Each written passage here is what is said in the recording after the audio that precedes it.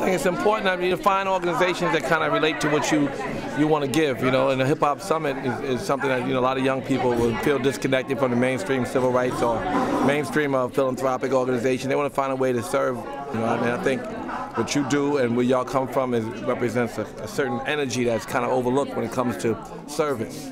And I think that all of us have to find ways to serve. So the Hip Hop Summit Youth Council is a way that you can serve and you can still be in your element and still be part of the culture, but allows you the freedom to give in a way that really makes you inspired. And that's what the idea is. A lot of us don't like the way, or don't feel yet, are not interested in joining some organizations because they don't really feel connected yet, but this connects you to a space that connects you to everything else, and that's what it is. You got to find, first base. This is, I think, for a lot of young people, hip hop is their first base.